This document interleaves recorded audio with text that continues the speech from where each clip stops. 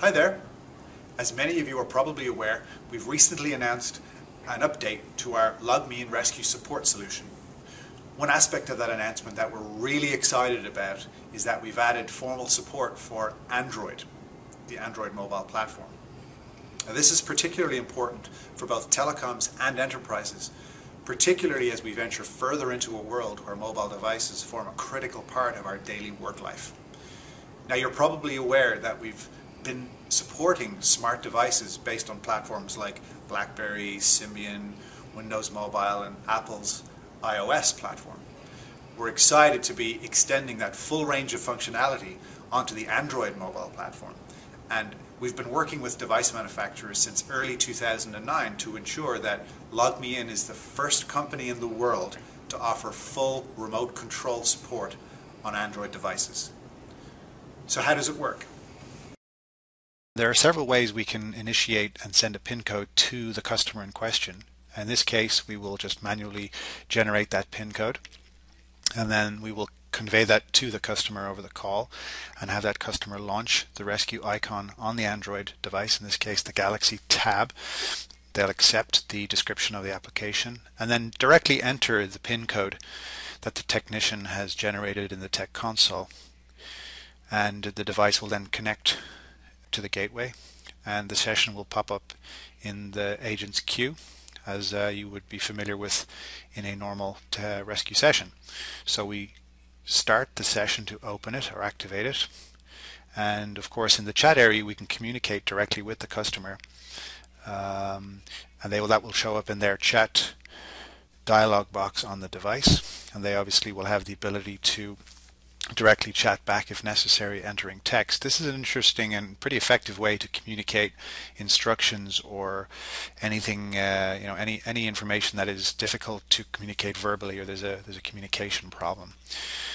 So that session, the chat window stays open throughout the session, and within the work area we can see the typical array of features that Rescue provides. We'll start with the system information, and this is an interesting way for a technician to generate a very sort of a baseline view of the health, and obviously the customer will opt into that and we'll see everything that the technician is requesting on the device, and immediately we get a very quick snapshot of the baseline device health using the system info. And on the Android devices it's often helpful, because they're pulling applications from the market, to just generate a quick list of applications that are installed to validate with the customer that these are applications that they believe should be on their own device, and to make sure that there's nothing unintended on the device. We can also have a look at the processes that are running on an Android device, and if we're dealing with an issue where the device is sluggish or unresponsive, this is an interesting way to check the process consumption.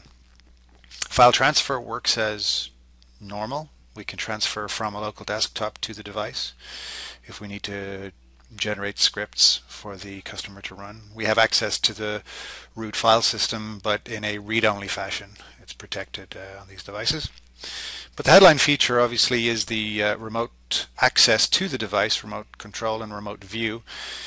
We give the flexibility to the technician to do either, depending on their comfort level and the customer's comfort level. So we start a remote control session the way we ordinarily would, and immediately we see a form factor accurate simulation of the Galaxy Tab in the work area. And particularly on tablet devices, we can make that full screen to make it a little clearer, and this is available in tearaway form if the technician is using a second monitor, and immediately we can start to inject events or control that device directly through the tech console. We can check applications, we can essentially control the device as if it were in our own hands. We can swipe the screen, so it is responsive to all of the usual touch inputs, touch and swipe inputs. And of course, at all times the customer holding the device in their hands shares that control, and in this case the customer went back to the home screen and can terminate the session at any point directly from the device. So it really is sharing access to the device. The technician is not taking over completely, but really sharing access and sharing control of that device. So as you can see, we're really excited about this new functionality in the product, and we're excited also about the uptake of Android in the industry in general. We've already signed up over a dozen of the world's top telecom operators, and several of the leading device manufacturers are already shipping LogMeIn Rescue on their Android smartphones and tablets. We continue to work hard on this. It's important to us to continue to lead the way with respect to Android remote support. If you happen to be at Mobile World Congress in Barcelona, we will be demonstrating the full solution on our booth, so why not drop by and see it in action. Thanks for your time.